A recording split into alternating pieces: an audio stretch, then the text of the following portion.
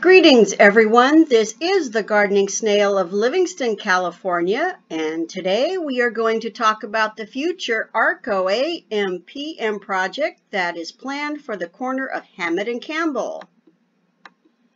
This project was discussed at the August 13th Planning Commission meeting.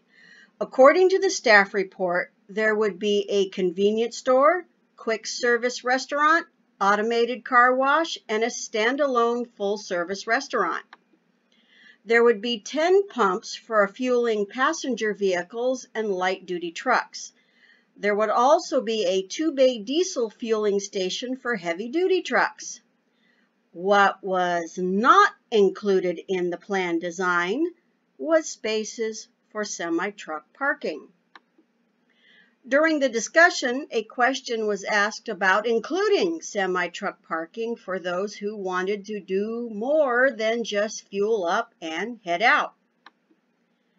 This is how that conversation went the first time around.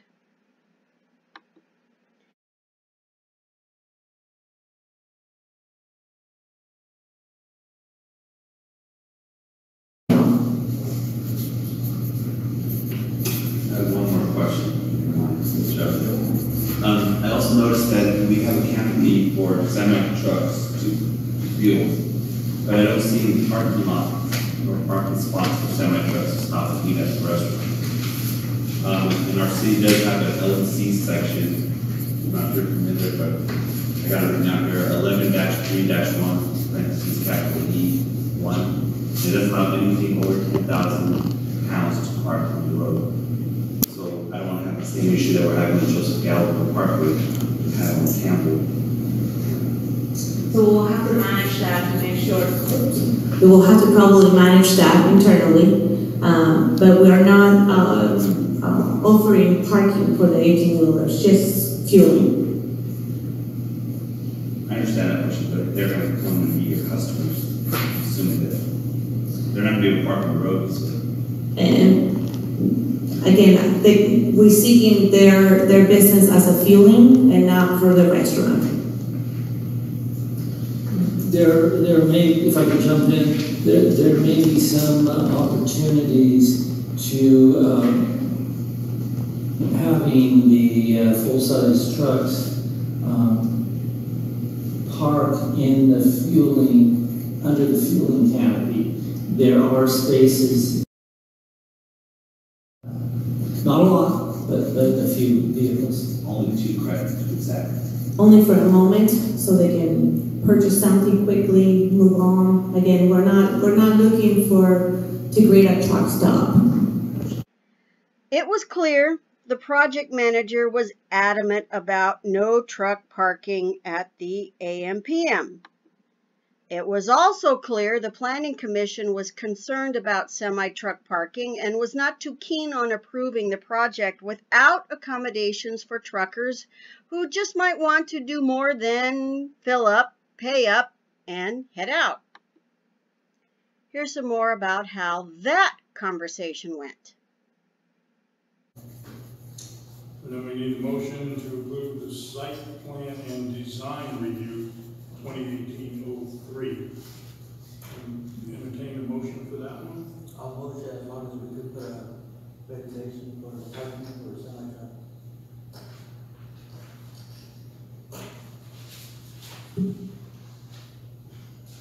Can you repeat that one again? For the parking for the semi-truck, as long as we add that on, put a motion to approve. So the site plan. Were you saying not allowing the semi-trucks to park on the streets? Yeah.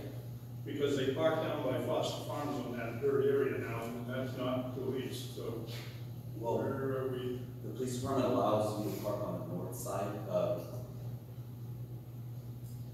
Campbell, west of Stephanie, but not on the south side. So it's enforced on the south side, it's just not enforced on the north side. At this location right here with Campbell and Hammett being so close, I'm just imagining somebody getting the turning lane and somebody's parked on the side of the road. It's going to hold the traffic. Can we add that, Randy, or sure. do we need to? You can add the prohibition for street parking adjacent to this use, yes. Well, that would be up to the city signage too, if they put no truck parking there, just kind of like to do up here with the trucks parking in the bus stop area. They have the signage up to Campbell and East, From Campbell to East. to East Avenue, but they don't have it from East Avenue to Hammond, because there's no business there, so usually nobody parks there. Nobody parks there. And clearly, it's the intent of the city not to have truck parking on the south side adjacent to this use. So, no problems with making that explicit.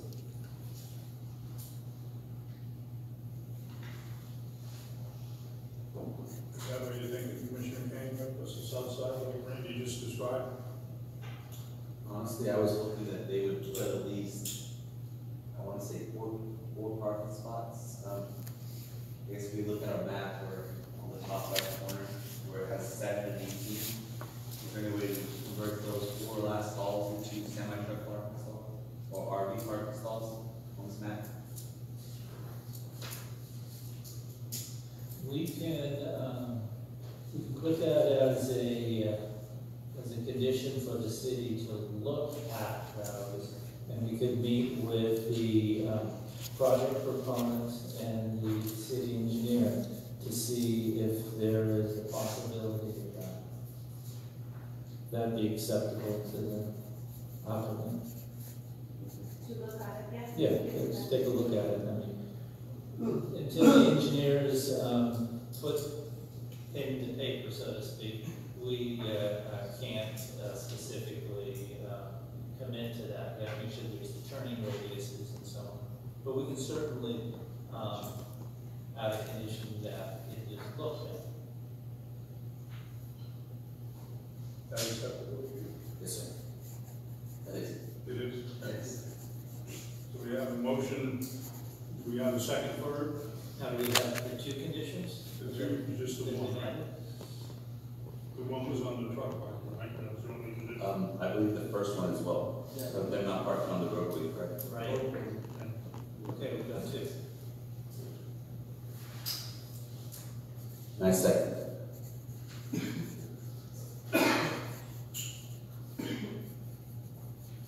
We get a second on it? Yes. Yes. Okay, let's do a roll call. Commissioner Duty, Yes. Commissioner Bath, Yes. Commissioner Ken, Yes. Vice Chairman Jose Gonzalez, Yes. Chair Wallace, Yes. motion carried 5-0 with adding the 2 conditions.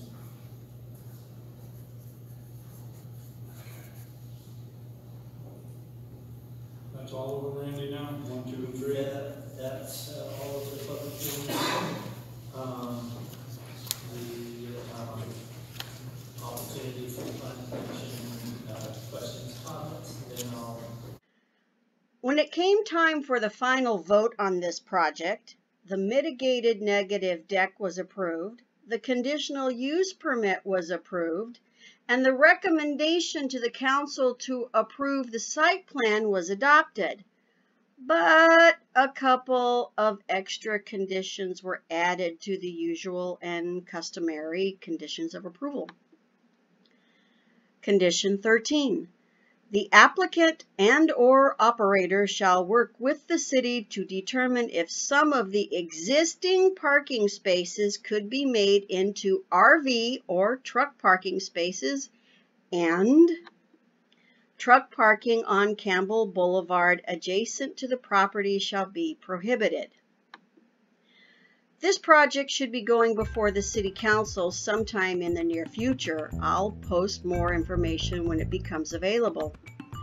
Whether or not semi-truck parking will be included in this project likely depends on how much of a demand is made between now and when the City Council makes its final decision.